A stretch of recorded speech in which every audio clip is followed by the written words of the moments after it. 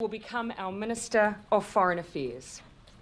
She brings the experience of being an Associate Trade Minister in the last cabinet. She is also the first woman in our nation's history to hold the portfolio. 纽西兰新内阁出炉，总理 Jacinda Ardern 宣布由毛利族Nanaia Mahuta担任外交部长。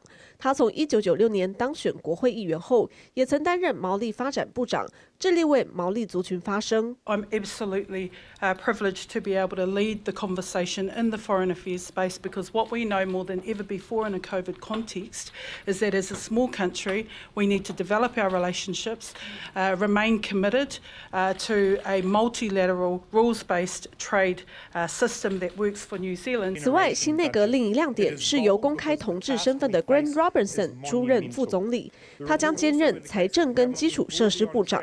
Following Calvin's decision that he does not wish to be the Deputy Prime Minister, I've appointed Grant Robertson to that role.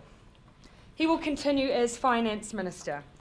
He will also pick up infrastructure to drive the ongoing work needed to roll out our historic $42 billion investment into our country's infrastructure to create jobs and build back better.